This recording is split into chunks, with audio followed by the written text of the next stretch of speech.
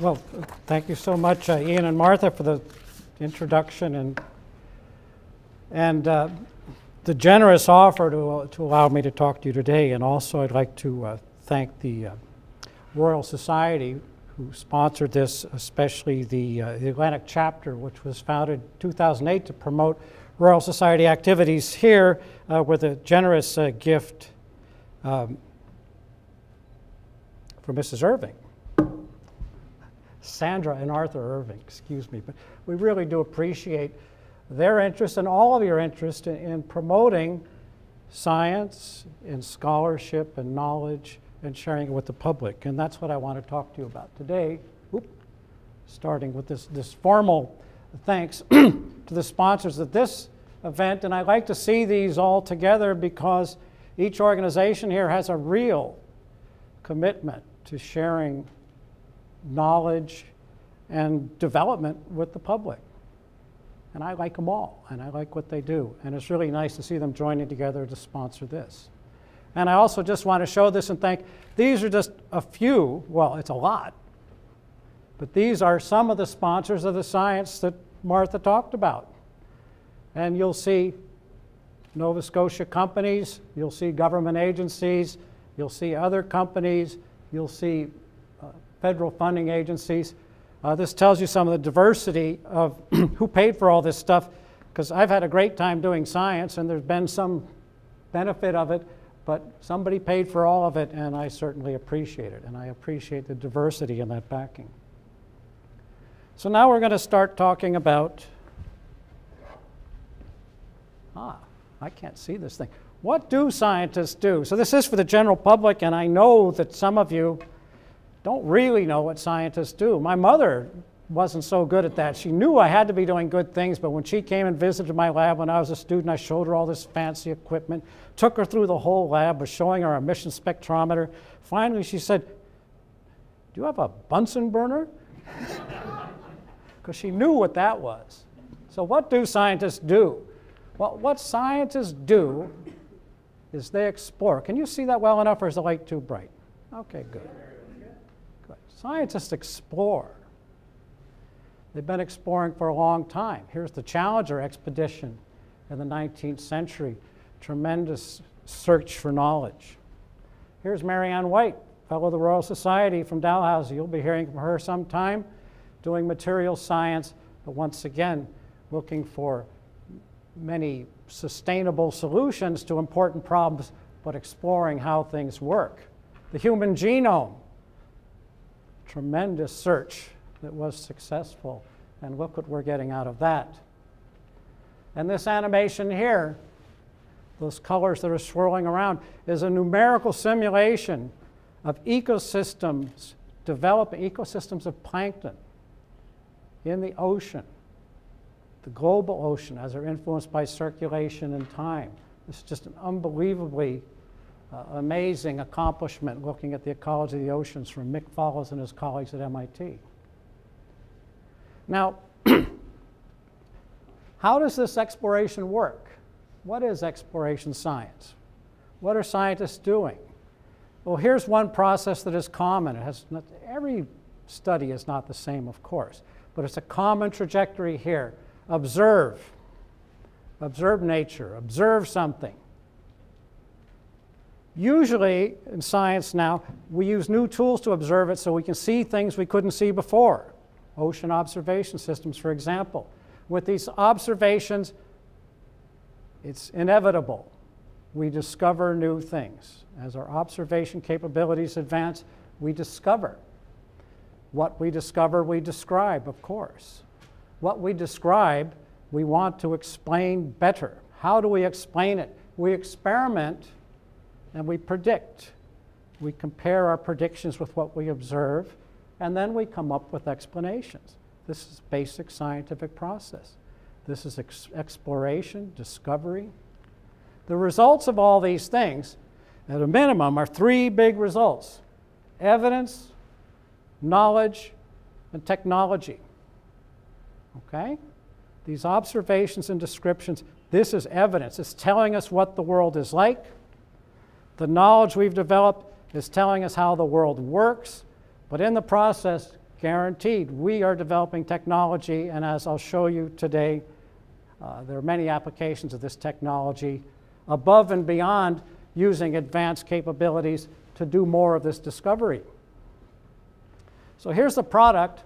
What do we do with it? We do lots of things with it.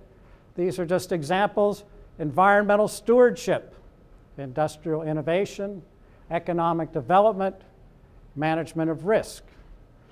These are laudable goals. These are how we justify getting paid to do what we do. But I think you know that science does this.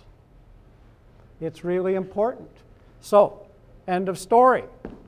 Now,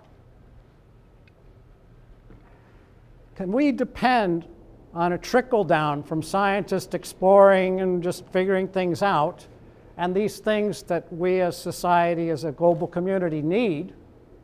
And the answer is basically, we better give it some help.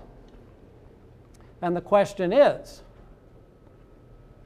how do we as society, anyone who's concerned, can we look at ways so the needs influence the research agenda? So I think there's no question we want to do that. We know governments do this now.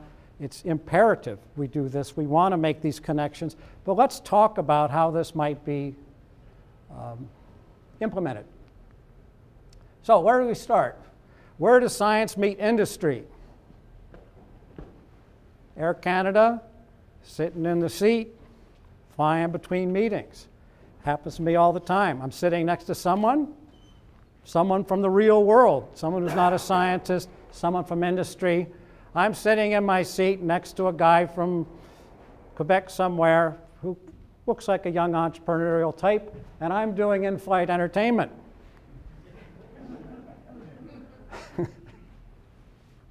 I see you don't know what scientists are like, except you scientists. This is my in-flight entertainment. I've got my laptop open, and these are graphs of ocean properties from our ocean gliders off the coast of Nova Scotia, measuring temperature, salinity, phytoplankton distributions, and I'm looking at how these relationships change. I'm just having a ball looking at this stuff.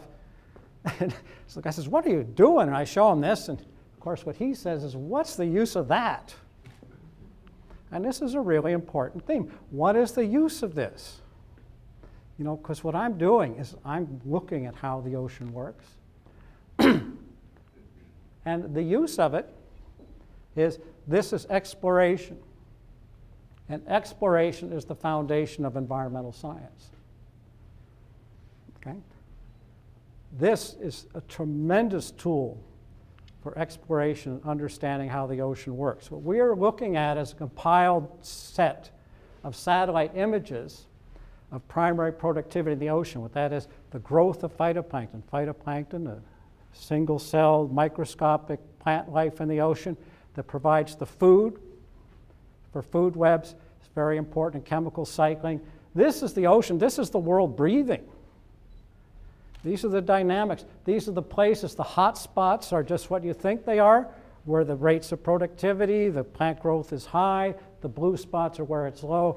These highs and lows and the changes with the seasons are related to light, climate, weather, temperature. And we look at these things and we try to explain how they work. And this is the foundation of these models that you hear about, IPCC, all these things. But we try to understand how the oceans change with climate change. We want to see effects of fisheries pollution. We try to develop quantitative descriptions of how the ocean works. But basically what we're doing is exploring and describing and explaining. So this kind of thing has gone on for a long time. I want to go back to the 50s through 80s because this was a golden era of exploration. I'm talking specifically now about plankton ecology, okay, food webs of the surface layers of the ocean. The golden era, or a golden era, was the 50s to 80s. And what went on then was, first in the United States, and there was a strong history going up to then in the UK and in Europe. But in the United States, the Atomic Energy Commission, of all people, funded with long-term stable funding, a group at the Woodsole Oceanographic Institution and one at the Scripps Institution of Oceanography, and their mandate was to study food chains or food webs. That was their mandate. And they hired people, they set up these groups, and the people they set up worked for years and years and established the foundations of our fields. 50 years ago, the Bedford Institute of Oceanography, the Marine Ecology Laboratory was set up. Trevor Platt ran that for a number of years. Their mandate, understand ecological processes of the plankton. This was a wildly successful model, wildly successful. And I'll explain part of the reason why, but first just show you a general example of the kinds of things these people did. These are just titles of papers. Just pick one or two and look at them. But what they are basically fundamental contributions to our understanding of how the ocean works. Fundamental papers, just plain what people would call basic science. The people above are the people who have basically laid the foundations for what we know now. I want to take just a quick pause here. You may have noticed a bunch of guys, and I just want you to know that the demographics of oceanography has changed dramatically in the last 50 years, and we're getting to in much, much better shape here, so it's a good thing. Okay, back to that guy with a beard, though. So John Strickland, who was recruited from Canada to work in California at the Food Chain Research Group, back in the 60s, they applied some very advanced tools for the time to look at things such as the distributions of phytoplankton with depth. So it was a very advanced tool at the time, is pumping water through a hose through a machine, but the point was they were able to develop a technology to observe things that had never been seen before because they used new tools. They could see these little layers of phytoplankton, and they were measuring the nutrient concentration in the water, also in the stream. These were big advances. It's just an example of the kind of thing that they were doing within their mandate, which was to observe and describe the ocean. Yeah, that's my introduction about foundations of exploration. What I'm going to do now is tell you 3 stories about science. This is the first story, which is from exploration to innovation and commercial success. And I'm going to talk to you or trace a story that goes back to John Strickland, the Food Chain Research Group, goes right through the Lunenburg County Observatory, my partnership with Satlantic, and commercial success for Canadian ocean industry. Okay, so let's go to story number 1. So it starts in 1975. That was my first year as a graduate student at Scripps Institution of Oceanography. I was working for Richard W. Epley, a great oceanographer, studied phytoplankton. That was about the definition of what I did. These are phytoplankton that look really nice. You shine blue light on phytoplankton, they glow red. It's called fluorescence. This is the machine you use to measure fluorescence. If you pump water through that machine with a hose, you can measure the distributions of phytoplankton. So I was there studying hard, taking my classes. A couple of years later, there's Dick. What's he doing? To me, it's obvious because I know he's thinking. Back in the day, you could think, and he thought. He was just thinking about stuff. There was something else you could do back then. I was a graduate student, and a visiting scientist from Norway came by, an algal physiologist. He said, I just read this paper from these Swedish people, and they have this technique, and you can measure how healthy phytoplankton are just by making the simple manipulation measuring fluorescence. And we said, cool, that's really great. And I said, hey, Dick, I'd like to work on that. He said, okay. It wasn't part of my thesis. He just says, okay, why don't you do that? Something like that. I know I ended up doing it, and he gave me support to do it, and we did it, and we published this paper. We made the measurements. We did this kind of manipulation with chlorophyll fluorescence, and we published this paper, which is the first continuous measurements of this fluorescence response index in the open ocean. What this is a simple measurement using this process of chlorophyll fluorescence that actually gives us an indication of the physiological status of phytoplankton and something about their photosynthesis. So this is the first continuous measurements. And the second one were from Louis Legendre, who got his PhD at Dalhousie. We published the paper, and our summary of the conclusions was, well, we may not know exactly what we're measuring, but the patterns observed are too strong to ignore. That's peer-reviewed conclusion, because it was true. Oops. And one might say, well, what's the use of that? Well, I'll tell you, with the benefit of retrospect, it worked out. Okay, this index thing, it was based in plant physiology. The real scientists have been looking at that for years.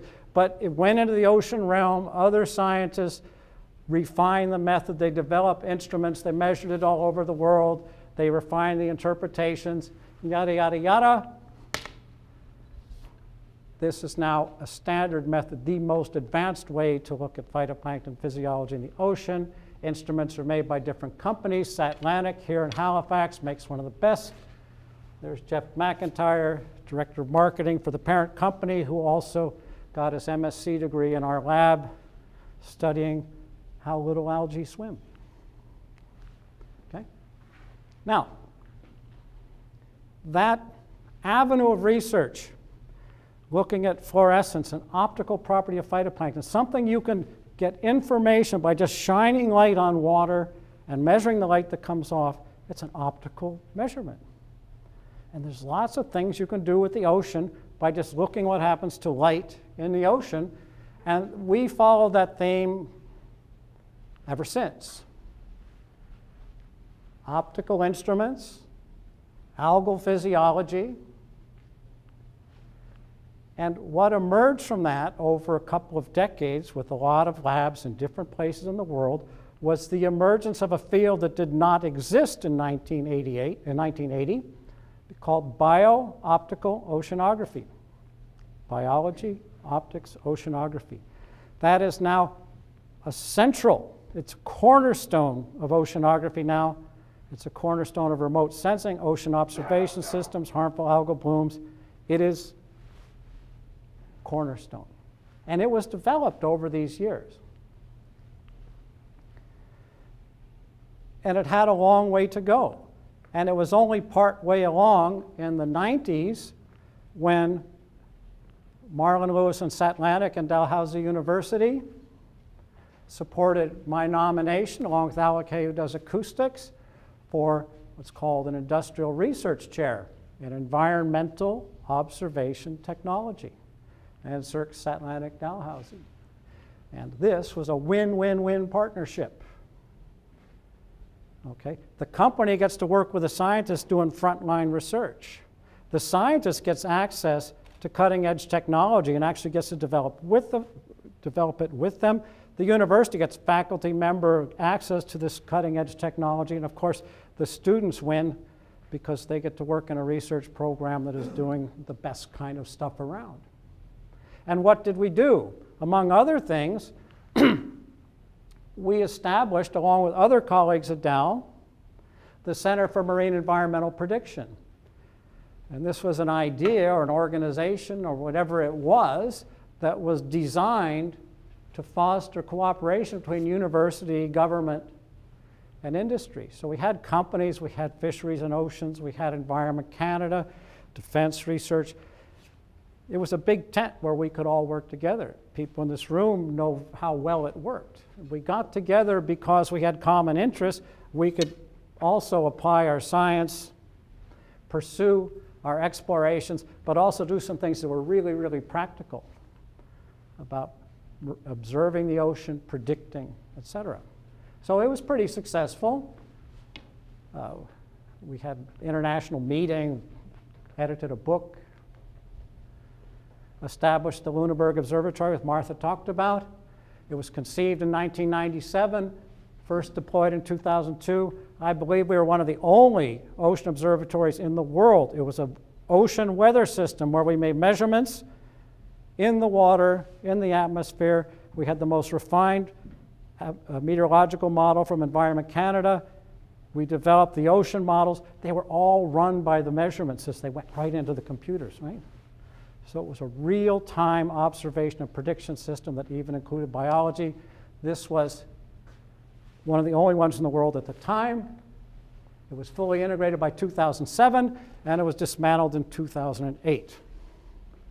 Our funding was from the Canadian, what's that called there? Foundation for Climate and Atmospheric Sciences, and their mandate was not renewed, and we were one of the first victims of that. Okay, the technology of this ocean observation business and optical instruments still continues to develop, and one of the big changes and developments, it's being deployed on different instrument platforms. And now this is our technical team here, trained through this CMEP and other things. Richard Davis has been with me forever. Ocean gliders traversing the Nova Scotia shelf, measuring different properties. These technologies still exist right now. You can go on the web and get the measurements. It's right out there right now, Richard? Yep. Right now. Okay. So this was real technological. These were observations, very practical. We were doing predictions, et cetera, et cetera. And this was in the context of a research chair that I had for 15 years with Satlantic, supported by government and industry. It was great for them. It was great for me. But something I want to make abundantly clear is all along, exploration was part of the program, all along. So we had practical things that we had committed to do. There were some immediate needs of industry and our commitments for observations. But all along, we and the students and the collaborators were doing this fundamental stuff because we were allowed to. It was recognized, it was important, and this was a hugely important complement to the research program. And it didn't hurt. On the commercial side, there was commercial success in ocean instrumentation. There's Satlantic personnel working in Halifax today. This is some of the equipment. They're part of now of a bigger coordinated corporate structure that is the world-leading ocean instrumentation company, period. Okay? Good. Oop. So, CMEP came and it went, but the research, the vibrant research programs have not changed at all. Dalhousie has a very, very, very strong ocean research partnerships, and these are all partnerships very highly integrated with many different themes: the Marine Environmental Observation, Prediction, and Response Network, a big network, the Ocean Tracking Network, the Canada Excellence Research Chair Network with Doug Wallace, a ton of activity going on, interactions with many different sectors. But you know what? And I know that there are concerns out there about big investments in these big programs, but I want to direct you to information straight from the web page. These big research enterprises still allow, or at least they can, still allow a fundamental commitment to exploration, but it also has societal value. So the main research themes: observe, understand, predict. Does that sound familiar? Okay, that's science story one. It's kind of almost linear from exploration to commercial development, societal value, et cetera. Here's science story two, which is science and environmental security. And Martha mentioned this about the ozone hole. It's the ozone hole story.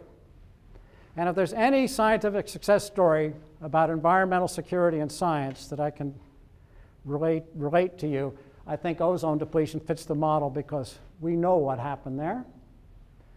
Just to remind you, research in ozone depletion developed very strongly around the world in response to a recognized environmental threat.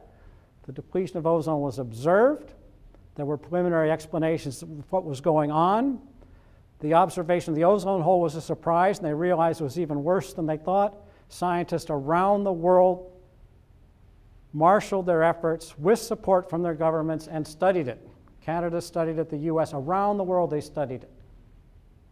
We worked on it, and as Martha said, we did some highly technical research trying to come up with an understanding and quantification of how damaging the different wavelengths of sunlight, of solar radiation were to phytoplankton.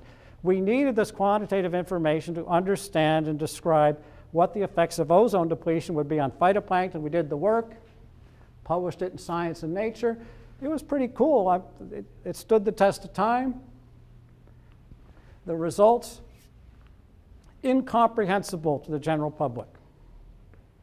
And this brings up a really important theme. A lot of the science that goes on has a bearing on many issues of broad interest, but in order for that science to get to the public, the scientists have to talk to the public through the media. The scientists have to get translated. Now, it's our job to talk as clearly as we can. I'm trying to do that now, but nonetheless, the conduit from this technical stuff, there has to be the opportunity, like I'm having today, for the scientists who do this work to explain to you what it really means. Okay? And of course, in the ozone issue, this was done. I think this mechanism is kind of familiar to you now.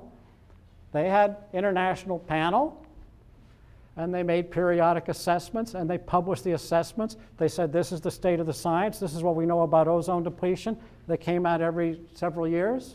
Okay? This is just one example. And you know what happened back then? Some of you may remember. I will remind you. There was backlash. There were deniers. There were books published. There were scientists like Fred Singer, one of the biggest critics of climate change science. He was one of the biggest critics of ozone science. He was a critic of tobacco science. Okay. Rush Limbaugh, Dixie Lee Ray, a scientist. She studied shipworms, but she wrote a book about ozone depletion. But it's important. There was a strong pushback from industry, constant attacks, and the arguments were kind of familiar. The scientists are in it to beef up their research budgets, to go traveling. It's all for natural causes. And they said all this stuff. In fact, the arguments were as old as the hills. Except the example I'm using with the term old as the hills comes from last week in the paper. You remember this one? You just got a response to it this morning. Yeah. So this letter to the editor talks about the eco-alarmism being old as the hills, and the arguments that are in this letter are not at all uncommon. They are completely comparable to the skepticism about ozone science. So those are as old as the hills as well. But what I can tell you with confidence, and scientists don't usually tell you things for sure, what I can tell you is the scientists were right. And you know what? Industry did okay. The chemical manufacturers were right in there in the ozone controversy, swinging. And things quieted down considerably when they developed the replacements for CFCs that we now use today. Okay. So that's story number 2 as an example. Science provided what the world needed. Evidence, knowledge, technology, and this particular thing, management of risk. You know, if scientists hadn't weighed in on this ozone depletion thing, I think you can appreciate the situation would be different today. Which brings me to emphasize again that science, backed by evidence, has a proven track record. We can go back to previous controversies. Phosphate detergents, the experimental lakes, There were people who fought tooth and nail against the notion that detergents were polluting our lakes, the experimental lakes. David Schindler's leadership did an experiment. This is a lake that's partitioned, showing absolutely clearly that phosphorus was responsible for the eutrophication. The Royal Society of Canada, the Council of Canadian Academies, they publish scientific reports that you can trust. The American Association for the Advancement of Sciences, the Union of Concerned Scientists, they have summaries that are based on this kind of a foundation that I've been talking to you about, and it is peer-reviewed, and believe me, as one who's done a lot of peer reviewing, it's not perfect, but it is a lot better than either putting thumbs up and thumbs down on a little comment section on a web page. Now, industry-driven research, the science story 3. So now we're thinking about these scientists out there, this research agenda, but we know industry has needs. There's things they want to do. I've already shown you there's already wonderful examples of cooperation with industry. But what happens when industry really needs something? So I'm going to talk about industry-driven research and give you an example. This is ballast water problem. So I think a lot of you appreciate the issue having to do with ship traffic and ballast water. So the ships pick up their ballast water in one place, keep themselves trimmed properly going across the ocean. They leave their ballast water somewhere else, and it has organisms in it, and those organisms cause trouble. Coastal ship traffic, potential vector for harmful algal blooms in Canada, an example. This problem is very well recognized, has been well recognized, and the world is doing something about it. The solution is treating the ballast water, doing something to that water so those things, those organisms that were in there, don't get out and invade somewhere else. So you've got to disinfect or somehow or other inactivate or remove those potentially invasive organisms. Ballast water treatment is the solution. Both the International Maritime Organization and the United States Coast Guard are developing and implementing regulations, and the bottom line is when these things are fully implemented, shipping traffic will have to have treatment systems that are effective so that we will be protecting our coastal environments from invasive species. This picture is from a Canadian company, Trojan, Marinex, who has systems that clean water. Now, so we have Canadian technology. By the way, Trojan does the UV disinfection of New York City's drinking water. Pretty big gig. Pretty competent technology. The ballast water treatment is different. Let's look. Those shipping routes in the world gives you a little bit of an idea that there are a lot of ships, and there's a big market, and there's a Canadian technology of using ultraviolet radiation to knock these potentially invasive organisms out. But there's a scientific problem. And here's the scientific problem. These are phytoplankton, not very big. 1/20th of a millimeter, they're not very big. So we're looking at them under a microscope, and you see a whole bunch of those little guys, and some of them are pretty lively and some of them aren't. How do I know that? Because if you add a stain, a special stain, to that sample, the live ones are supposed to glow green, and the dead ones look like little duds.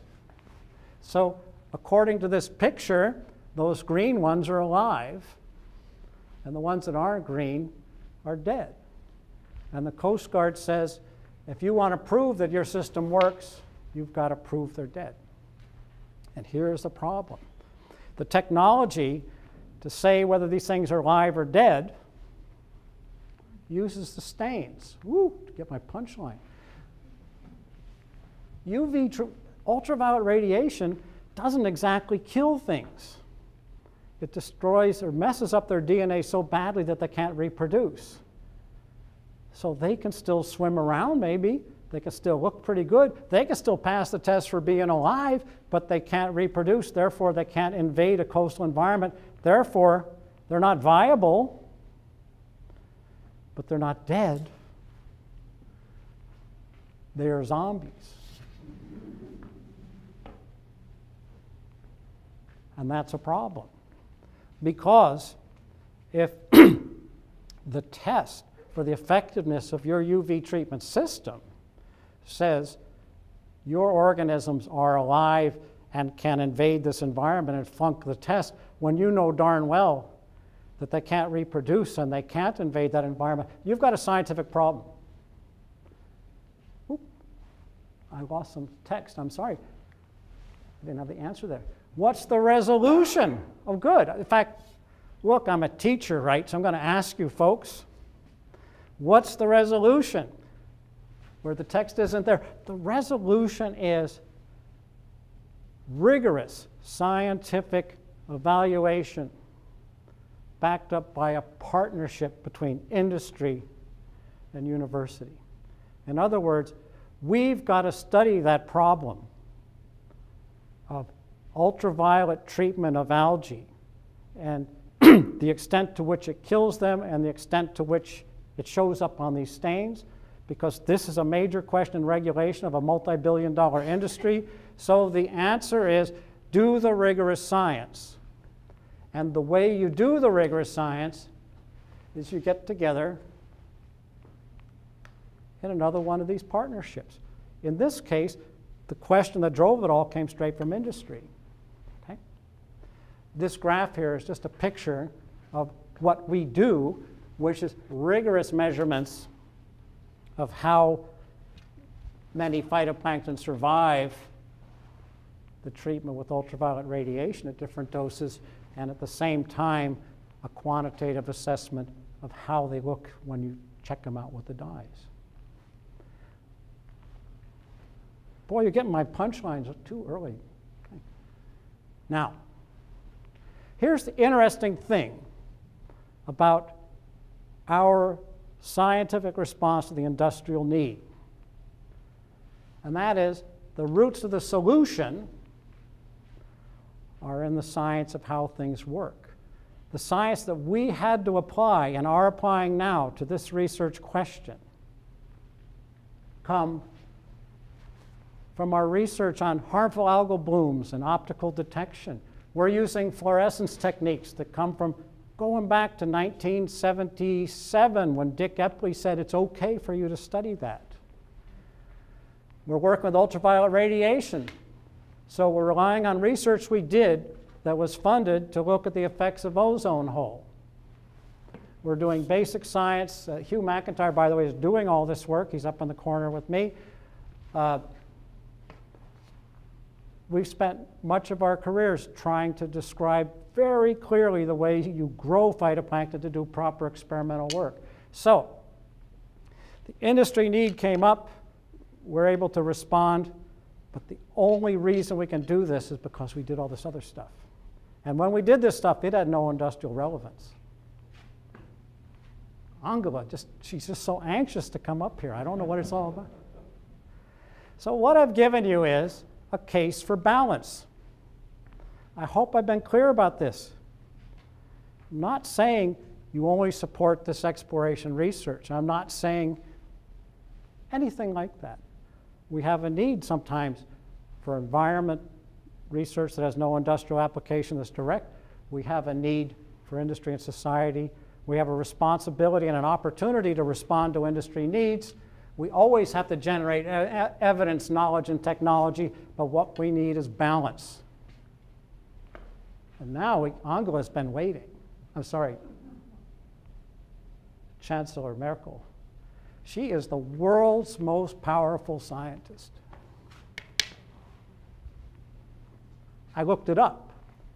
Forbes magazine says she's the 5th most powerful person in the world. I don't like this woman thing, but #1 woman. But the fact is, I checked, the other 4 aren't scientists, so she is the world's most powerful scientist. And she came to Dalhousie. Thanks very much to Martha Crago for instrumental role in bringing that meeting about. and she came to talk science. It was a remarkable experience for all of us. She came to Dalhousie to talk science. And she talked to Doug Wallace about his ocean exploration, Sarah Iverson about the Ocean Tracking Network. She talked to graduate students. It was a wonderful experience. We all got a great deal out of it. And I got to talk to her a little bit about ballast water, and this is it, 5 minutes with Angela Merkel to make your point. So I'll tell you, the first thing that happened was she asked me, and this is real interesting, a leader of a country and a leader in Europe, her question was, what do you think about the scientific basis for regulations on ballast water treatment? Give me your scientific opinion of that. That was just remarkable. You think it's normal, but it was just such a pleasure to have a leader say, tell me what you think as an expert. It was great. So I was chuffed about that. But then I've got my 5 minutes walking down the hallway to give her my pitch, and what I gave her was a pitch I just gave you. I said, exploration research is the fuel of the innovation engine. I'm going, I said, look, we did ozone hole and fluorescence and remote sensing, and that is the reason we could help industry on this applied problem, And I was just, I said, man, I've made my case, right? So there was her reaction. That's a simulation. I can't tell you the exact words, but I can tell you the exact sentiment. She gave me this very nice, polite look, and she said, but anyone knows that. But anyone knows that. So it's a case for balance.